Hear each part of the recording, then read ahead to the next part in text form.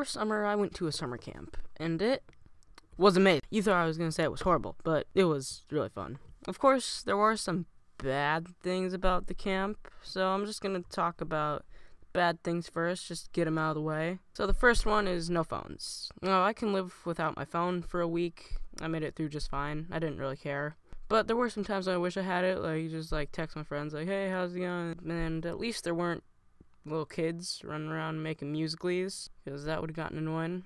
Number 2, 30-second showers. Basically, someone came up with the idea of like, oh, hey, all the kids get really sweaty and smell bad by the second week. Let's make them take 30-second showers. But it was a mess. And, like, have you tried taking a 30-second shower? Like, trying to put on soap and shampoo in, like, 30 seconds. And finally, the watery eggs. Basically, what happened is we had scrambled eggs for breakfast this one day.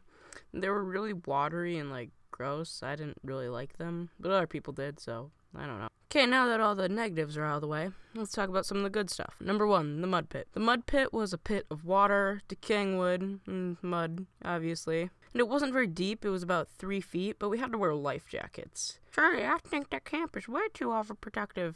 Oh, it wasn't because of the water that had us made to wear the life jackets. It was because the mud was super soft and it would sink about 2 feet. Seriously, like, I took a step in, and immediately my knees were under the mud, and it was up to my chin, and I was just like, oh. But we got to do cannonballs off of this log that was off to the side, and it was really fun. Number 2, the water trampolines. The water trampolines were super fun. It was a trampoline with a little log thing off to the side of it, and we all took turns jumping around and running off the log thing. And I fell off of the log thing in a very painful way. I'll just show you.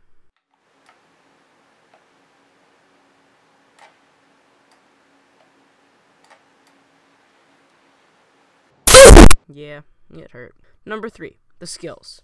At camp, we signed up for skills, which were 3 activities we did after breakfast. Some of the skills were shooting BB guns and .22 rifles. I did both. They were really fun. We shot at random junk, like logs and watermelon.